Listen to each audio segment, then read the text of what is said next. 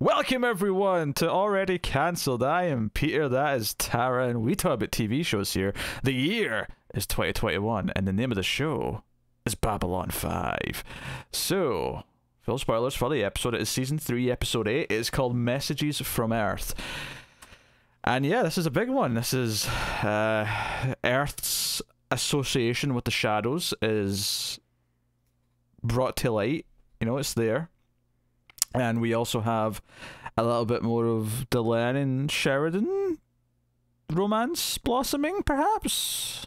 Yes. I figured that'd make you happy. Yes. I love that they're always finding ways to, like, touch each other. Just a little bit. Just a little hand on the back while they're walking, or a little hand on the shoulder while they're driving. A little bit of a little pillow talk. When they're sleeping in separate bunks. A little bit of pillow talk, yes, a little bit of pillow talk in this. And you know, there's some other subplot stuff with the Night Watch going on, but it felt like a big episode. This is the first of what looks to be 3 big episodes, and the next 2, judging from the IMDb's average ratings, are bigger than this one. So we seem to be in a little nice stretch, starting with this one, which is exciting. Cool.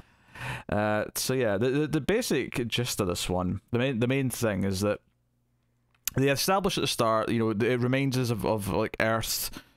You know, they've released information that there's been this footage of the shadow ship, and we sort of predicted they were going to use that as sort of propaganda to sort of like do things, but we see actually it kind of playing out this episode where it's on the news. The others are kind of noticing this. We see Sheridan, Vonnevar, they're all watching this. But the big thing that really shakes things up is that a woman comes aboard, which Cole is protecting. She does get a little bit injured, but he does save her, and she's brought to our secret group.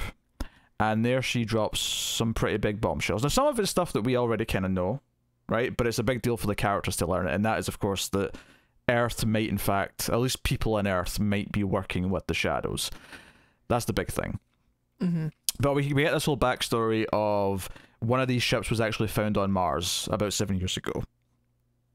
And Garibaldi had like seen part of it or something. Like it was him that kind of reached out and tried to find this woman because he sort of like knew there was like mystery going on there. But he, you know, they sit there, they listen to her. She talks about how they found this ship because, you know, that's kind of her job. She dug up looking for artifacts that might be on Mars, like, you know, ancient aliens and all that kind of stuff. I didn't even mean to say the name of that show. It was just the obvious thing. Because I mean, essentially, that's what the first ones are. They're ancient aliens, right? If you want to boil it down to something. So, but this ship was like left behind. It was derelict. But then another shadow ship, after they were mysteriously all told to back away, which implies that there was already someone high up on Earth who was at least a liaison to these beings, even at that time. And this other shadow ship shows up, digs it out, and this other ship, you know, rises up, and this woman witnesses a lot of this. Yes. Plus, it was buried there at least 1,000 years ago, she said. So it's kind of like a War of the Worlds thing where they've been there for a long time. Which in this case is not that surprising because we know that they're even older than that. Like these beings are, you know, way before our time. So, you know, millions and millions of years. So if anything, 1,000 is like nothing to them. Like. This was practically last week. It was also like 300 something feet deep or whatever, so it implies a little bit that it was buried there.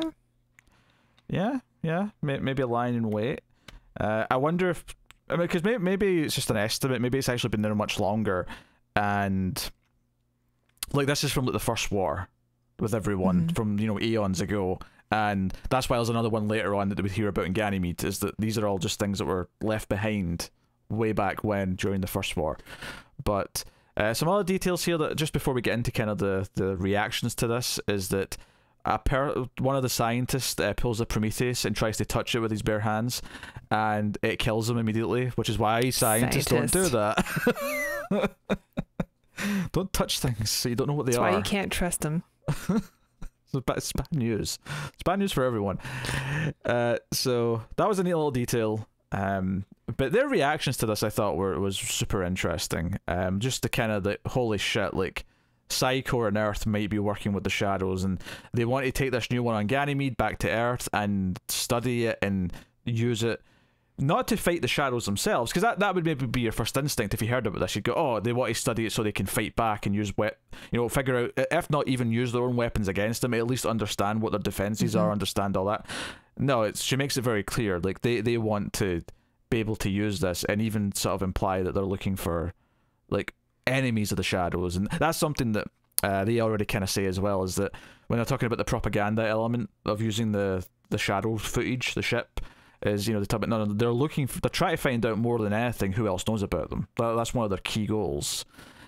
So do we think then, if this shadow ship was discovered by Earth 7 years ago, then for the last 7 years perhaps, and by the Psi Corps also, they were involved, then for the last 7 years, then Earth Force has maybe been manipulated by the shadows this whole time, and that's why there's all this strife on Mars and Psi Corps, everything's sort of just building up to this great war. It stands to reason, especially since, I can't remember exactly when Morden's, when Sheridan's wife's ship thing happened with Morden. I don't know, I can't remember exactly when the timeline that is. I don't know if this was before 7 years ago or after 7 years ago, but even if it was before and Morden wasn't a liaison yet for the shadows, it's not that big of a leap to think that they maybe had someone before him, potentially. Who might not even be alive still. His use was up, and then, got the right people in power. Yeah, especially since, the idea that you've got someone, I mean, sure, maybe they suggest the current president, Clark, used to be the vice president, maybe they suggest him when he was already vice president, but it's entirely possible that they planted him to rise to that position from before he was vice president. This could have been an early kind of job, if you will. So all of that is super interesting. And I think the big thing with this episode for me is, other than the actual action packed, we have to go and stop them from getting the ship sort of plot that we get to, is just how much it feels like everything's coming to a head, where Sheridan is starting to have to make really tough choices about taking a stance against Earth, because not only has EarthGov been kind of getting in the way, he actively knows that at least a big portion of it now is against everything and is the bad guys, and they can't trust them. And it really felt like, because even at the end of this episode, when they kind of get away with everything they do, which we'll get into, he even says, yeah, we got away with it this time, for now, but what about next time? How much longer can we actually do this? And especially when you mix that in with the Night Watch stuff, with them snooping around, something, it does feel like we're drawing to a big paradigm shift in the show, where the status quo of who knows what, publicly, what do people know, where do people stand, it feels like a lot of things are about to change in the near future. I think my boy Zach is going to be our hero, though. I really want it. I don't want him to, he knows something's up. He knows that the club that he's been in is up to no good, and that they're pushing boundaries, and people are starting to feel like gods and are having too much power. So yeah, we got discount Caruso. That is Vaughn something. He is a Star Trek alum. Oh, really? And not just minor. He's he's a big deal, even though I can't remember his last name. Actually, speaking of a cast that I recognize, did you happen? So when they have their Night Watch meeting, Discount Caruso, how dare you? When they have the Night Watch meeting, and Zach's kind of questioning, because he's saying, there's a list of names that have infiltrated high up, and he's talking about the perspective, the conspiracy theory idea of all these things have been said about our president, these are all libelous and blah blah blah, and he's saying that, we're going to go after these people. If you see anything suspicious from other officers, make sure we investigate it, blah, blah, blah. And Zach, of course, is like, this all sounds a bit harsh, and, secret police and all the rest of it. He's starting to really catch on, the poor boy. But the other security officer who chimes in and says, what can we do to help? And has a couple of lines, and even says, the captain's missing, putting a little bit of a spotlight on where Sheridan is. I recognize that actress. She's got much bigger roles recently, because here she's credited as security person too, because I checked. So this actress is Meryn Dungy, who was recently in Big Little Lies. She was the detective on that show. Okay. And she was in Alias for some time. She was in King of Queens, so she's been on a bunch of different TV shows and things where I've definitely seen her in at least a couple of stuff over the years. Vaughn Armstrong is, I think he holds the record for the most amount of characters played on Star Trek. I think he beats Reanimator. I can't think of his name. Jeffrey Combs. Excuse me. Combs, yeah. God, what is wrong with me? Yeah, I think he beats Jeffrey Combs for the most amount of characters he's played in Star Trek. He usually just plays like Monster of the Week guys for Deep Space Nine and most especially Voyager, but he is a regular character in Star Trek Enterprise. He plays Admiral Forrest, which is a big deal in the show. Did you also notice that he played a cowboy in the Philadelphia Experiment? Did you see that in his IMDb? No. Yeah, I don't remember him in that, do you? I mean, not that I do. Well, I only remember the sequel. Because you've seen that like 10 times. Well, I mean, it's Gary Graham's best role. Best role? That's a bit... I mean, that's the one that did it for me. So yeah, so I mean, not a huge guest stars. This is not up to the caliber that we were getting consistently early last season, but certainly two names that are, yes, we see Garrett Graham in the background, very good. So is he coming back? Is Armstrong coming back to this? I guess you don't have to look it up if it's a spoiler. Yeah, I won't look it up. I mean, but every time we are like, oh, cool, look at this person. It seems like they're going to be coming back, and then they never come back. Hey, Chekhov's been back a few times. He's been recurring. Yeah, that's true. He's a big get. So anyway, so yeah, the Night Watch stuff. Zach's questioning this a little bit. He gets into a bit of a confrontation with Discount Caruso about... How dare you? He's still Discount Caruso, okay? I just watched the King of New York, and Caruso's so good in that movie. I was expecting him to put on sunglasses and drop a pun at any time. Like, I was just waiting for it. And I've never even seen an episode of CSI Miami. That's just one of those things that became such a meme that it extended beyond the show. It didn't matter if you'd never seen it.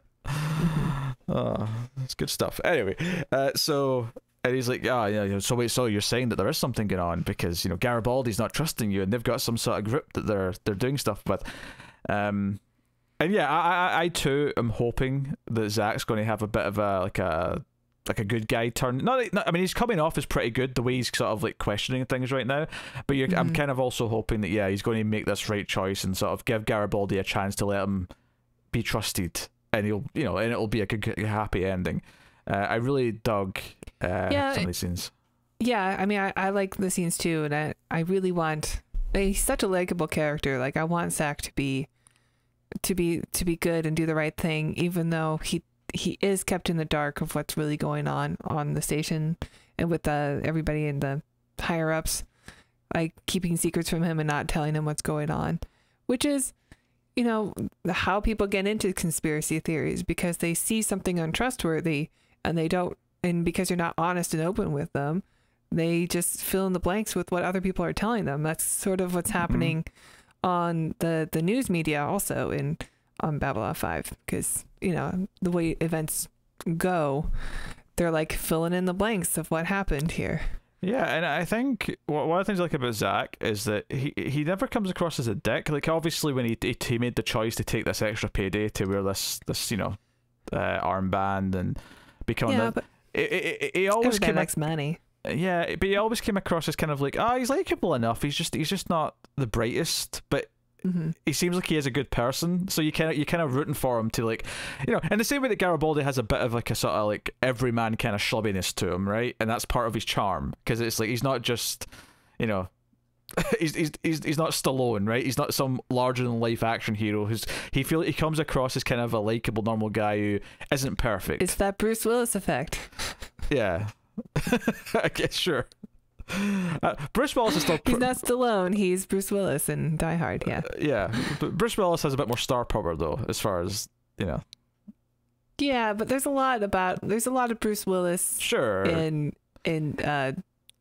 you going to call him Discount Bruce Willis? Is that where you're going with this? I think I did in season 1. You probably did. But you've grown to love him, so you can't do that anymore. It's too disrespectful. Well, I definitely like him more than Bruce Willis. I mean, Bruce Willis in his peak in like half a dozen movies, like he's great. Yeah. Like you know, Bruce Willis in real life and Bruce Willis's last 20 years of movies is, you know, a different story. But Yeah, I think it ended at Sixth Sense. That was like his last good one. whoa. Okay, I know, whoa. I know. Unbreakable. Unbreakable is a goddamn masterpiece. I will not have this. I will not have this. Is this because I keep calling him Discount Caruso? Is this you getting back at me for that? Unbreakable's all right. I don't know who you are anymore. We don't have the same taste in every film. I know, but come on. Come on now. I'll watch it again one day. That's the problem. You watched it in like 2002 and you remember Actually, it being... I watched it before Glass, I think. Oh, did you? Okay. All right. Yeah, and it was all right. Okay. Fine. We'll move on. Anyway, so yeah, I like Zach stuff. Zach stuff. I think that actually, speaking of Garibaldi having good scenes with other people, I think one of the good things about when you have a show like this, where you have all these cast members and these characters who you kind of like, and you start to like certain connections. And we used to love, obviously, Londo with almost anyone was great. I think it's wonderful how much I'm loving now Garibaldi and Jakar. Like, there's this kind of weird. They budding have a real friendship growing. Yeah, it's so obviously. Jakar's still in, and he's actually still got quite a lot of time left because he mentions he's only 2 weeks down and he's got 6 left. But Garibaldi comes to visit him in his cell. He only has one scene. We get one scene of Jakar, but it's actually a really delightful scene where he's very upbeat, and that kind of matches what we saw from him last time. And he's writing down like basically all of his thoughts. He's thinking about everything. He says the silence is giving him time to really look at himself and look at the mistakes that have been made, and you know he's really having a go of it. But there's some really nice banter between them. When Garibaldi comes in, he says, "Oh, by the way, there's a petition about your singing," and he's like, "Oh, which was it?" And you know, Jakar getting into the spirit of what he's saying is like, "Oh, which way is it going?" Like he's sort of being playful about it. And Garibaldi says, "Well, given the sounds, everyone in the block thinks we're torturing you." And he kind of laughs at it. There's a nice little camaraderie building between them. Yeah, Jakar has really like been enlightened these last couple of weeks. Some interesting stuff here actually about how there's no translated version of the entire book of Jiquan because that would be sacrilege. I assume Garibaldi's like manually doing bits and pieces of it, and that's how he's got Google Translate the whole time. But like, so that was interesting to hear, and I think, I don't know if we like maybe settled on either way, but someone in the comments did point out something interesting that I don't know if we fully understood, is that Jiquan is the person who wrote the book and was like a, you know, the theologist, the philosopher, whatever the correct term would be. Jiquan's not the name of like a god or anything like that. So, because maybe there are a couple of times we've referred to Jiquan as his god, and that's not entirely accurate. Yeah, well, I called him the Narn Jesus. Or Narn Jesus, yeah. I don't think that's entirely accurate. He's more the one who wrote the Bible. Okay, well, If that makes sense. Yeah. And another interesting thing which they said in the comments, which, and I can't remember who wrote this, so forgive me for not crediting. Maybe he's more of a Narn Muhammad then. Forgive me for not remembering who said this, but this was an interesting detail, which they said that they don't think it's ever outright stated in the show, but it's kind of implied, is that anyone who follows the readings of Jiquan has a name that begins with G, like Jakar. Oh, I didn't know that, yeah. And that might, you know, so Natoth, for example, like... so do they adopt the name then, like later on, or are they born into this? I wonder if they can convert, like, can they choose to change, you know, like anyone can, you know, when they're older. So, no, you know what, I'm this now. Like your name is Carr, and then once you understand religion, you can adopt the G, the gangsta. Gangster Carr. That's what I mean. That's what it is, though. G always stands for gangsta. Okay. Gangsta Carr. I don't know why, but for some reason the idea of the brass eyes meaning gangsta cup is really funny to me.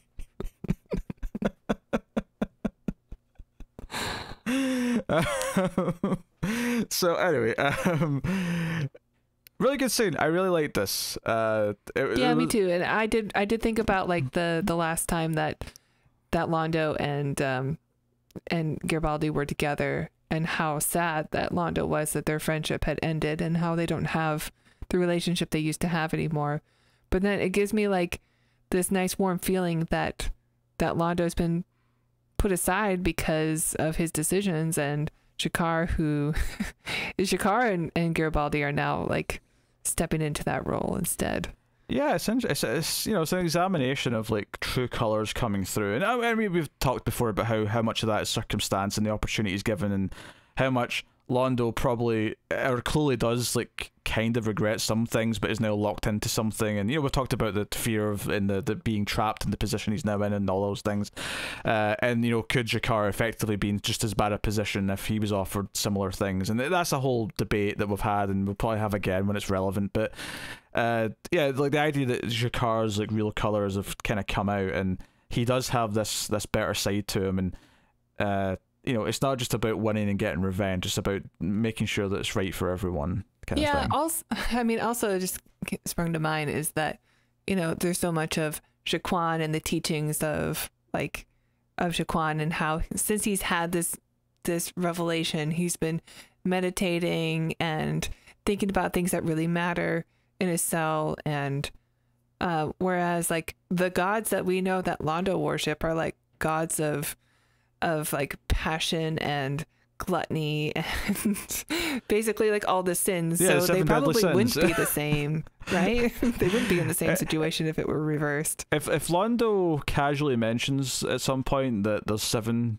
gods in Centauri religion, then I'm going to give him a side eye. Yeah, there's like the god of food and the god of partying. Pretty sure there was a sex god. Oh, definitely.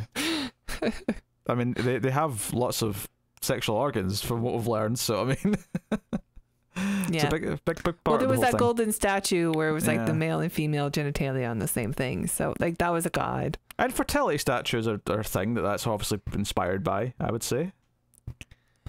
Right, yeah. It's just So- like, you know, what's the difference between like somebody who's in power, like a great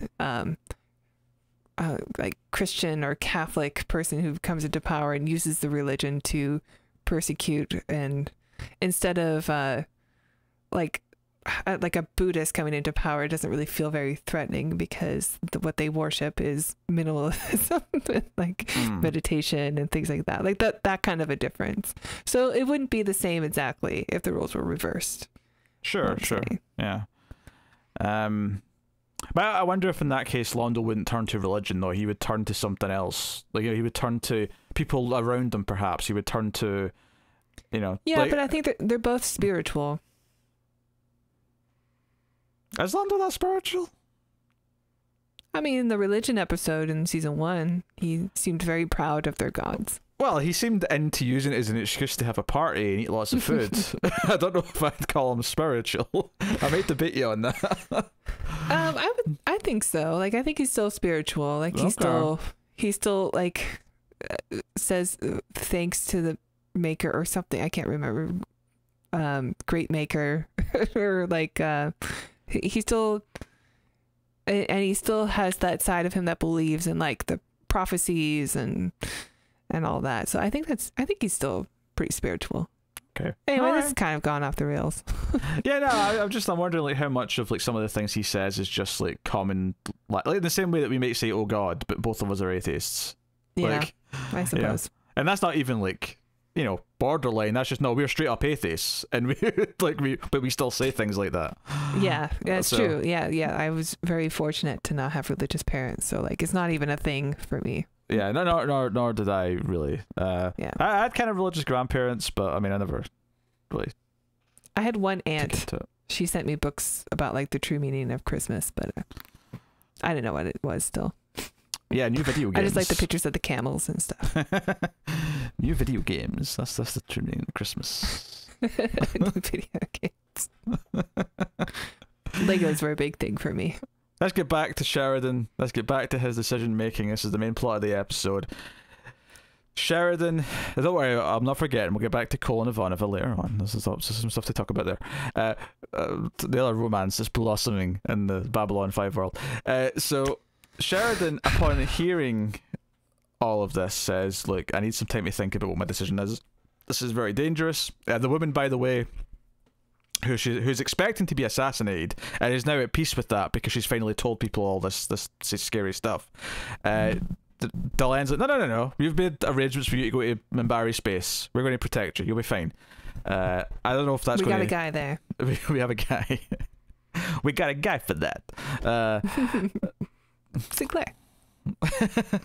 True. Yeah, I suppose. Yeah, I was just in more of a generic, Italian mob. I got a guy. In New York. You need some? I got a guy. But he says everyone leave, but then he says, "No, you, Delane. I need you for support. Aww. I need you to hold my hand whilst I think about what I'm going to do." And we don't get to hear this conversation though. We cut to him later, and he's standing in the observation deck, and he takes off his Earth Gov or his Earth Force badge, and he's like, he's questioning. It really is like that scene in like a cop movie where the cop looks at the badge and goes, "I don't know if this is what I'm like fighting for anymore. I don't know if I'm on the same side as these people. Like the force is too corrupt. Too much corruption. Yeah, like I don't know if I'm one of them anymore." And they're like very ominously, "Okay, everything's set up. Should we tell the others now? Let's do it." It's I was like, what's going to happen? What are they doing? And basically, they're taking the White Star, and Delane and Sheridan are going to take the ship and just make sure no one can take that shadow ship that's been uncovered on Ganymede. And immediately, and this is where I was earlier on when I was saying it feels like everything's coming to a head. And obviously, they kind of get lucky this time and get out of it. But straight up, Garibaldi and Ivanov are like, "But you're going to like trigger Earth sensors because you're in range of Earth. Relatively speaking, I'm sure they've got sensors for the whole solar system, and like, what if they fire on you? What are you going to do? Are you going to fire back? Like, like, are you going to let yourself be arrested? Like, what is how does this play out now that you're technically doing like an operation? You're doing an active mission that is going against Earth, and what happens when they come to stop you and get in the way?" And they kind of talk about it like this might be suicide. Like, we'll come back if we can, but this is the decision we're making. This needs to happen. They can't have this ship. So they sell it really well. They sell it as a big deal. So it feels like a really big thing as they're walking off. Room that I don't think we've seen so far. A new set to really sell like how important this decision is. Yes, they're in a rounded room. Yes, jazz hands. They need a round table now for their meetings in this round room. Yes. So they go off to do that. Sheridan leaves all of his his ID badge, his techno thingamajig, everything so that they can kind of fake him being around. Although Discount Caruso actually checked his entrance to his quarters, and there was no activity in like 3 days, and that's suspicious because he's not here, obviously. And I'm like, oh, you sneaky little bastard. Maybe he's got the flu. he's been in the whole time. Yes, he's sick. Okay, he's quarantining. Yes. Didn't want the station to think he looked weak, so he didn't admit it to anyone. We know he's not that toxic and proud, but like as an excuse just to shut up, Discount Caruso. Why do you keep calling him that? What if he comes back? If he comes back, I'll learn a name and I'll upgrade him to recurring. But right now he's Discount Caruso. Yeah, I think he's just Security Officer 1 in this. That said, Bridge Boy has got a name and I don't care. He's Bridge That's Boy. True. So he's Bridge Boy.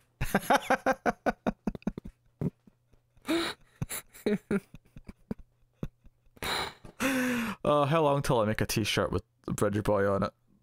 I don't know. I'm not buying it. No, you should get a big print of it though and just have it on the wall behind you. Just Bridge Boy. Trying to keep my place classy and nerd free, except for the Babylon 5 Garrett Graham. Yeah, because Garrett Graham with his Centauri hair isn't in the nerdy side of things. I hide it when these reviews are done. He goes into a special drawer.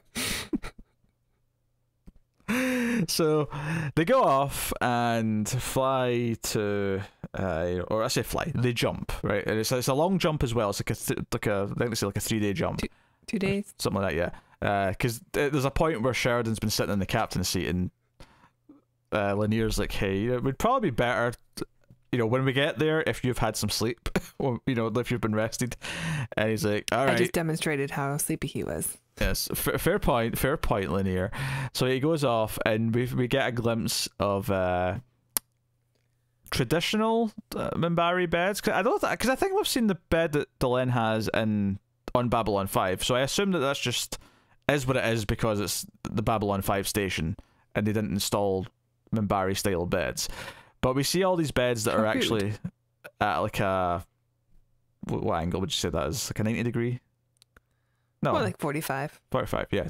I'm thinking like halfway between 90, yeah, 45. But you know what I mean? The point being is that it's not horizontal, it's diagonal. It's a diagonal bed.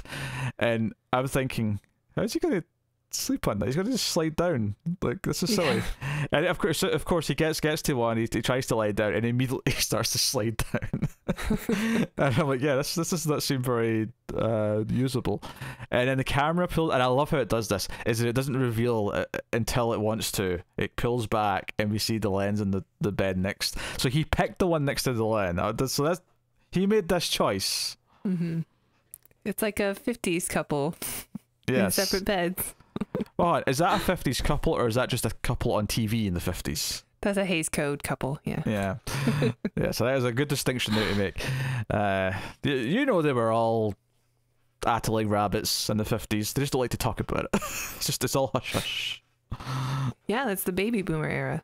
Curtains were closed, yes. And you can't have babies without the booming, so... Yeah. But anyway, so the line there, and it becomes this intimate kind of conversation where he's tired but he can't sleep.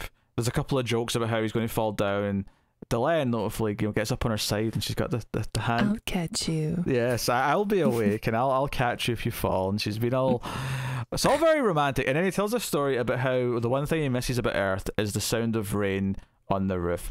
And you know what? I'm on his side. This is a very nice sound. I also enjoy falling asleep to the sound of rain. It's very nice. Mm-hmm. It's only beat by one other thing, which is being on a boat and gently rocking back and forth to sleep. I've never fallen asleep on a boat. Yeah, it's pretty wonderful. Although when you have to be awake, you're also sleepy all day because you're still being rocked like a baby. Do you know what's so funny is that for a split second, I was about to say, when were you sleeping on a boat? And then I went, oh, duh. Just 3 years of my life. Yeah, I was like, oh, why were you on a boat? I was like, oh, boy. Tara was in the Navy. For anyone who's not heard this before, Tara was literally in the Navy. Anyway, yeah.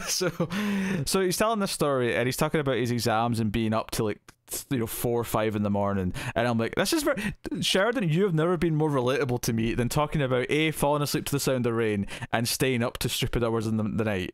This is prime Peter relation material right now. And he basically tells a story about how his dad, when he realized he couldn't sleep and it wasn't raining, his dad went outside, got the garden hose, and just sort of sprayed it up towards the roof so that it would sound like rain hitting the side of his bedroom. It was because he had an exam or something the next day, so his dad knew he needed to sleep. Yeah, it wasn't just some random. It's not like his dad did this every night. It's like, no. I mean, that would be commitment. It would be commitment. No, this was like a special time because he really needed to get sleep for his test. No, yeah, this was like we'll just put him in the car seat and drive around a while till he falls asleep. Do you know what I like about this? Because obviously this scene ends with Delenn, saying something and gets the ship to play the sound of rain, in like a thunderstorm. And all I could think is that he made it clear that that's what helps him sleep like 5 minutes ago. And you let him, you kept, asking him, and you made him tell the full story before you finally revealed that you could do this. She wants to get to know him. She wanted the intimacy first. She didn't want to just go straight to here's the payoff to this. It didn't feel like a writing trick either. It felt like a very pointed and intricate character choice that she wanted to make him tell this story first. And it's sweet. And it's building their connection, their friendship, their camaraderie, and dare I say, she kissed him goodnight. Well, they did hold hands. She held his hands as he fell asleep. This is going too slow. Holding hands while falling asleep is very romantic. Come on. That's a romantic moment, right? If I was a married man and I found my wife had held someone's hand while falling asleep, I'd be pissed, right? This would be a step above the foot massage in Pulp Fiction, okay? That's the level we're at here. This is an intimate moment. Yeah, I mean, yeah, okay. Holding hands in general is definitely a bit of intimacy. Yeah, but whilst falling asleep, though, that's like an extra layer, because that's like when you're vulnerable, right? You're letting your guard down and being vulnerable with someone. So it's very intimate. They're still going too slow. I mean, I know there's a lot going on. But like, no. I have a feeling that Cole and Ivanova are going to get together, which I hate, So for the record. Tara's Before just these mad guys do. that there's not 1/4 Minbari babies running around already, because she's already half human. That's important to know. I'm just saying that, like, I'm invested. How long are you going to make me wait for this? I already want it. I just don't want to... I love the idea. I don't want this Cole and Ivanova thing to happen. Be like, no. You don't get to do another love story until you complete the first one that you set up. I love the idea that our regular audience in the comments knows exactly when there will be a moment that Tara's going to see as the proper next step, and they've got like a secret obviously we don't want to see it, but they've got a Whatever secret else countdown happens clock. in that episode, that would be the only thing we talk about during the review. Don't worry, I will make sure that's not the case, but I appreciate Tara's dedication.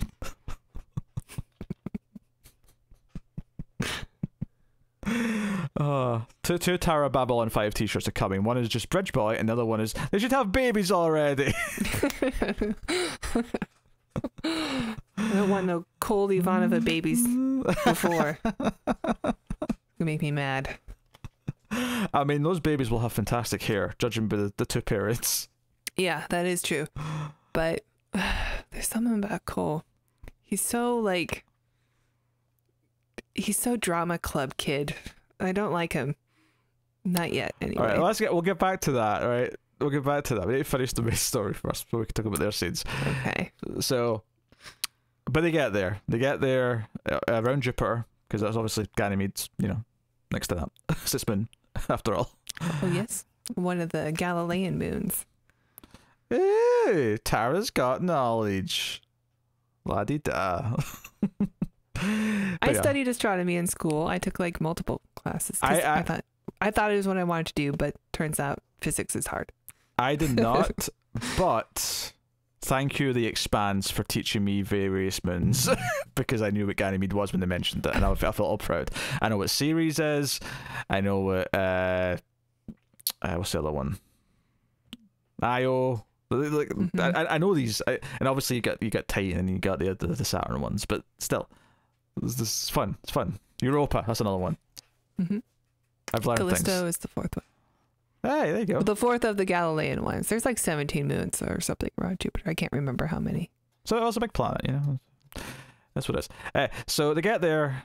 Immediately, they're kind of a little bit too late. It seems that they've sent in a human to merge with the ship, because apparently it needs to have like a living being at the center of it to make it work, which is not unlike the planet below Babylon 5, I would point out. I'm sure it's a little bit different, but definitely there's some similar philosophy. Get on there. 79 moons. What did you say, 17? You idiot. Shut up. 79 satellites. That was surprising. That's a surprisingly high number. That's a lot. That's a lot of moons. I knew as soon as I said it, I'm like, oh god, it's probably like 100. Do you know that favorite Star Wars line? That's no moon. No, it's 79 moons. So, and basically Delenn immediately is like, that's just terrible. This isn't going to work because they don't know what they're doing. Like, and it's going to just be like an erratic ship that's just going to kill everything it sees. There's going to be no rhyme or reason. It's not going to be. No one's going to be controlling it. It's just going to be chaos. And sure enough, immediately this ship starts firing upon its own station, like the bases that are around it and stuff. And right away, Shard's like, we have to fight this thing. We have to stop this before it gets to any populated areas. We have to stop this. So they fire upon it, which succeeds in at least getting its attention. To use a video game term, they get aggro. They aggro it. And Sheridan, and obviously the tank. This was such a big deal. Now, they say that we might have a chance of killing this one because it's not properly controlled and it's just woke up, and there are a bunch of reasons why it's a little bit vulnerable compared to the usual ones. But it was such a hard task to kill the one that we've already killed, which was by opening the jump gate inside a jump gate, right? All that shenanigans. That it was like, okay, how are you going to do this? it's like, what big stupid maneuver are you going to pull off? And it ends up being, well, can this ship withstand the gravitational pull of Jupiter? And can their ship withstand the gravitational pull of Jupiter? Because I've got a crazy idea. So I actually thought this was a fun sequence. This, big over the top, flying into Jupiter's atmosphere and going as far as they can before the ship's just going to be crushed, and then hoping that the shadow ship can't withstand it as much as they can, and which luckily turns out to be the case. But they really, it's one of those things where it's like, oh, we have to turn back there, it won't be safe, and Sheridan, no, hold, and then no. It's one of those moments. There's a little bit of a Star Trek dig in here too, where he's like, he tells Lanier to give her all she's got or something. Oh, okay. Yeah. And Lanier's like, I would tell you if I wasn't going like as much as I can or something. I never actually occurred to me that was a Star. I can see why it is though. You're right. It probably is a Star Trek nod. But I think so. It's not the first time that's happened, right? Even in this season. No, that's true. I think it's a fun nod. I don't think it's a salty nod. It's just kind of no. Because I actually love Lanier's response. I'm like, I would tell you if I was holding power back, I would use it. Like, why would I hold back? And it's give funny her all because she's got, Captain. Well, that should be your line. You're the Scot. I'll give her all she's got, Captain. Right? It's not good. It's because he's not really Scottish. That's why. He's Canadian. Actually, I should sound like him. But yeah, what is it? Rowdy Roddy Piper as well was Canadian, pretending to be Scottish. What is it with Canadians pretending to be Scottish? It's a bunch of bullshit. You're missing the obvious one. What's the obvious one? Mike Myers. Oh, don't bring up. His name is barred from this podcast. How dare you? Apparently, you scrubbed it from your brain. Filthy bastard. Don't want no part of him.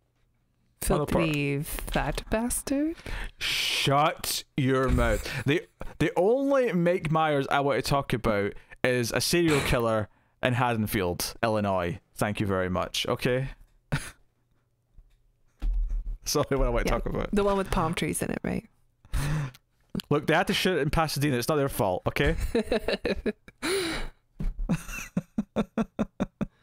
Do you know what's so funny is watching that is not being an American is it didn't really it's only because they point it out in the commentary. There's palm trees all over. Yeah. I'm like, yeah, Illinois got palm trees, why not? Hawaii, California, and Florida. I think that's it. Yeah. I mean that sounds right, yeah. More maybe tropical. Georgia beaches or something, I'm not sure. Yeah. But yes, Illinois, near Chicago. Has palm trees. Anyway, so but yeah, big action moment. They kind of get away with it, but honestly, I mean, as exciting as this is, I think the more exciting part, because like I was saying, this episode is so much about everything with Earth and their stance and their secret mission coming to a head with the powers that be. This standoff that happens after the fact, where an Earth ship, which turns out to be Sheridan's old ship, is just outside the atmosphere. The Agamemnon. Very good. I'm impressed. I'm impressed you remembered it. That's a cool name. That's a cool name. Some a Greek king or something. I'll roll with King that. of Argos. Sure. Why not? So, and immediately, like, Sheridan's caught in this moment, though, because this is the thing, when I say it's coming to a head, like, he's caught in a choice here. It's like, and obviously he thinks of a third option this time, but he's given two choices to begin with. He's given, well, either they're going to capture us, and he's like, no, we can't let that happen. We've got too, what we're doing is too important. It's like, or we're going to have to fight. He's like, no, I won't fire on my old ship. I'm not doing it. I'm not firing on an Earth ship. He's still so tied to the idea that he is from Earth and he did fight for Earth Force, and that is still an important part of who he is. There's still that pull there. Plus, so it's a little bit like Picard firing on the Enterprise. Like, no. Sure, yeah, a little bit. You have a connection there. You know the people. Like, you're not going to do that. And it's also, I think, as well, is that he knows a lot of people on that ship, and he knows that they're not all. They all know the orders have been given. They don't know what's going on. They don't necessarily know that they're doing something against. And they also don't know that he's personally on this ship. This ship, the White Star, is a mystery. They don't even know what race this belongs to. So they don't know he's on there. There's a lot of things like that. So but he's presented with this impossible choice, and him like refusing, and like Delenn saying, "No, you have to make a choice." That to me felt like a warning that, and it, the end of the episode where he sits down and says, "Yeah, we got out of this time." It made me feel like no, he's going to have to make this choice again soon. And it's going to be a big deal, and it's going to feel like a prominent moment in the story, and it really felt like it was setting me up for it. And much like the soul is on this mission being important, and they might die. I think even more impressively than that, this sold me on this choice is going to catch up with him, and it's going to happen soon, and it's going to be a big deal. So, yeah, and plus, like the Agamemnon knows they don't know what this ship is or who it belongs to. But they know that it didn't use an opportunity to fire back or fight back. It just jumped away. That's true. Well, it's possible that maybe people on that ship might even look at because the news story that comes out afterwards is that they blame the White Star for this attack on Ganymede. They just assume. Yeah. I mean, obviously the people who were there know it wasn't. They know it was the Shadow Ship. Or anyone who knows that the Shadow Ship was being woken up. Maybe it's blurry. Maybe they don't know exactly what happened. Maybe it killed everyone who was there. But I assume there were survivors. But they say that the White Star's to blame. This mysterious new ship is another threat to Earth. This is another reason to, as they do in the episode, incur martial law. So you've got all this stuff going on. But you have to wonder, are people on that ship, are they looking down and going, they never fired back? They if anything, they sent like a sort of fake surrender thing, said, we're going to come out, back up. After the fact, they might go, they intentionally made us back up so that when they opened the jump gate inside the atmosphere, which was potentially very dangerous, they tried to make sure we were safe. That's effectively what they were doing. That's why they sent that message. It was also partially so they could get to close to the edge of the atmosphere as possible to make it. Because I really like that details. The less amount of hydrogen, the better. Yeah, because I like that detail when they were chasing the shadow ship or running away from it. Someone said, "Oh, what was that? Like, was that a new weapon that just hit us?" And Sheridan's like, "No, I'm pretty sure that's the weapons reacting with all the hydrogen that's inside this atmosphere." Yeah, I think it was Lanier who said that, but yeah. Yeah, I think I dug that because I don't know if I've ever seen a space battle go into a gas giant before, so I kind of like them playing with that a little bit. I mean, I'm sure scientifically some of this was probably nonsense, and that's okay. But in the context of having fun with it, this was cool. Yeah, totally. So no, I love the standoff. I love what it means for Sheridan to have to make that choice, and the fact that it's still going to linger and it's still there in his head at the end. Like that I think that is, to me, is the crown jewel of the episode. That is what the best part of this episode is that. Yeah, I mean, he doesn't just take his badge off. Like before he goes on the mission, he gets in his civvies. Yeah, he's like, I'm not going representing the Earth Force at this point. Yeah, super cash, and he's got to put on the costume of Earth Force when he goes onto Babylon 5. Yeah, and all this stuff because the Night Watch actually starting to target him, and like that being like the subplot, also just further compounds the fact that no, something's going to have to change soon, one way or the other. Yeah, and really, maybe Sheridan shouldn't be going on these missions. Maybe he should be like trying to, not be a bit more discreet. And I mean, he's got Cole. Send him. Cole even says that he expected to hear because Ivanova gets mad at him and says, you brought this up knowing that Sheridan wouldn't be able to resist, and she feels bad that she's not there by his side as he's second in command to like help him, which I thought was a good character beat for her. Obviously, the episode starts with a comedy scene where they're at breakfast and they're complaining about the food, and someone brings Ivanova some bacon and eggs. And disgusting. I hate it. I've always hated eggs, so to me this is, I appreciate the comedy here, but I'm like, this is disgusting. Eggs are horrible, how dare you. But they're all like, also, I'm pretty sure Ivanova's Jewish. I don't think she eats bacon. she comes, I mean, she comes from a Jewish descent. Does she, I mean, I know she got kind of into it for the funeral stuff, but yeah, but is she like practicing, is she actually actively following all the rules? I mean, it's an easy one to follow. Don't eat pork. I don't think she eats. I'm pretty sure they don't eat pig. They don't eat anything with like a hoof or something. But that's if she cares. She didn't seem to care when she said, "I'll go deal with this after I've had breakfast," and it started digging in. Although I did really enjoy Garibaldi and Sheridan looking at it like just this jealousy of like we've not seen fresh bacon and eggs in years. Right. So I get the sense. There's even like an extra behind her who like looks over their shoulder like I smell it too. It's like it's been years since I've smelled that. Freaking officers always get the good stuff. Yeah, so it came from Cole. When she blows up at him later, though, he's trying to explain like, what? I thought he'd send me. Like, I didn't know he was going to go on his own, but maybe I should have seen that coming.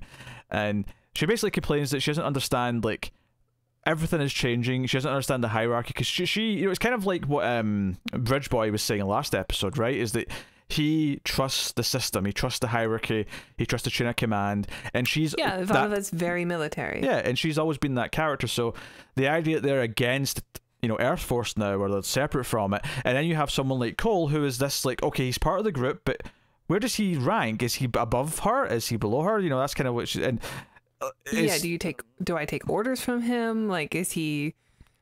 How much of this information should he really know? Like, does he need to be privy to everything? Or should we like maybe keep some of the Earth Force stuff away from him? It's a lot of good questions. It's a lot of good questions from a character who cares about that. I think so too. I think it's something that probably should have been addressed earlier. Like, she's right. Yeah. Like, we should really establish this. And but instead, he's like talking about weasels in his pants or whatever. Well, that was the start of the scene when she wasn't paying attention. So he was doing the thing where he just starts saying nonsense to get her to. But I totally understand her frustration. Like, you sort of invited yourself into this and everyone's accepted you, but like, I don't know why. Yeah. To be fair, Sinclair sent him. Yes. So, I mean, and she trusted him, so. And I'll say like the opening scene with him like fighting and stuff, I thought was pretty good choreography. Like, I liked the fight scene. It looked good. It didn't look cheesy. There's a lot of like cool someone like punching a slab of beef in the sound in the microphone. You know, there's a lot of beef slapping noises while he's hitting people with the stick. I'm just wondering because obviously Tara's vegan, right? And I'm just wondering what the substitute is. Let's say all Foley artists go vegan, right? What do they use instead of beef to slap? What are they slapping for the sound effect? I don't know. Beyond I'm Beef? sure there's some other thing. Do you just contact the Beyond Meat people? Will it sound the same if they had it? I don't know. Just some interns or something. I'm not sure. We need some volunteers. We're going to slap you. Dear. But you're not allowed to scream or react in pain. We just want the raw sound of the slap. Just the slap. Yes. Unless it's a version of the Wilhelm scream. That's always allowed. Oh, sure. Yes. So, but no, it ends up kind of a nice scene at the end where he comes over and he's made like a chart of the hierarchy to try and make her feel better. But it's kind of a joke thing because his parents are on it and he's just kind of trying to make her laugh. Which it does, and it felt like a genuine moment, I think. Tara's not buying it. No, it seems like it's written by somebody who doesn't know how to talk to women. Okay. Like, he's coming off very like a high school drama club kid, and I don't like it. That's all I'm saying. I mean, we don't know for sure this is definitely going to go down a romantic. This could be a thing where she kind of makes it clear that this is not going to be romantic at some point, and he accepts that. That could be where it goes. I mean, this show has surprised us many times with how it's handled things. Okay. You don't know for sure. That could be the point of this story. This could be him being this almost cliched, trying to lure character, and then different reaction. No? I would very much like that. I'm sure you would. We'll see how it develops. I think the purpose of the scene on its own, though, is that you get this moment of her laughing and sort of breaking down a little bit in a good way, and then she gets a call, turn on the news, and that's when we hear the martial law. I think it's really effective for the contrast of, oh, we were able to forget for a second that everything's going really dark and it's really serious times. She loses that for a moment, and you're kind of happy for her, and then she's brought screaming and kicking back down to reality with the martial law announcement. So, well, that was effective. Yeah. So. Yeah, that was a surprising turn. Because it comes off very defensive from the president's angle, who is under fire for, you know, for all these conspiracies being thrown at him about whether or not he was actually sick the day that the president was assassinated, or if it's just propaganda against him. But like, it seems like a pretty bold move to just declare martial law because of paranoia that, or like trying to spread the propaganda that I mean, no one can be trusted, so everybody. To be specific here, though, the thing that gives them the ammunition to finally declare martial law is this attack on Ganymede, which they're blaming this mysterious ship for, which I think is important from the perspective of, oh, it's actually what our team, what Sheridan and co did, that actually gave him the ammunition to sort of enact this. I think there's an irony there that's important, and something, again, that says that they have to change how this works. They have to change the narrative. So I think that's important. I mean, much like what's happening with the character of Zach and being left out of the loop and people coming in with conspiracy theories, it's very much like, oh, here's the bigger example of that, because everything's being kept hush hush, then everyone's able to plug in the conspiracy theories, and they line up too well for them not to take over. If I was to guess something that's going to come up soon, is that however it comes about where they have to kind of like go public or reveal stuff or whatever, I'm expecting a big speech from Sheridan. I'm expecting a broadcast speech. Yes, I'm expecting your Captain America at the end of Winter Soldier. This is what we're really fighting for. And hell, that's even a good comparison, because that whole thing's, you know, like half of us are Hydra. Like we have to figure out which one of us are the good guys and which one of us are the bad guys, kind of thing. Or even like a Picard style speech that's inspiring. Yeah, they're going to need allies on Earth. They're going to need a revolution, which is already somewhat sparked because people are, you know, putting signs up saying like, down with President Clark. Yeah, which makes sense, yeah. And I do wonder, like, is there any characters who, like, does Bester somehow turn around and actually be more of an ally by the end of this? I don't know. What do you mean? Well, because right now we see Bester as more of a villain, right? Who's working, like, you know, he's presumably all for whatever Psychor's doing, and he's like at the tip top of that kind of hierarchy. But maybe we find out that maybe he doesn't know exactly where all these orders are coming from, and maybe like we made that point when we first saw Morden talking to Psychor and the Earth Force people that Bester wasn't there. It was some other Psychor guy. That's true. And you would think it would be Bester. Maybe Bester's not a part of Bureau 13. That's what it was. Yeah, I think we speculated that he just was not available that day. I mean, that's entirely possible. This could be Bester's, like, you know, second in command who's there on his behalf on that day. Yeah, I guess we don't have really any connections between the Shadows and Bester other than just Psychor in general being involved. Yeah, but like everything else they've infiltrated, it's not everyone at every place, so it's entirely possible that some Psychor people are okay. But I'm not going to bank on it. But I suspect that Bester's still the villain. So do I. I'm wondering if like someone like that will end up being like. Again, so much of this show is like been very good at hinging on like us rooting and being at times disappointed in characters' choices because it's a tragedy, and at times being fulfilled and relieved and like you know, given hope by a character's choice. And I just, you know, I suspect there's going to be more of that, and it may not come from Bester. Like, he may be the bad example to pick here, but you know, still hoping for that one good Londo choice before the end. Just that one heroic choice. I just want Zach. I mean, I think he's the immediate one. Sure, yeah, Zach feels more imminent. Yeah, Zach feels more imminent, yeah. Yes. Unless they pull like a Whedon thing where they put him in the credits because he's going to have a big tragic death like really early this season. Just to shock us. Oh, that's right. So he's in the credits now. He's in the credits now, which gives you this false sense of security that he's at least safe for the whole season. You know? But we'll see.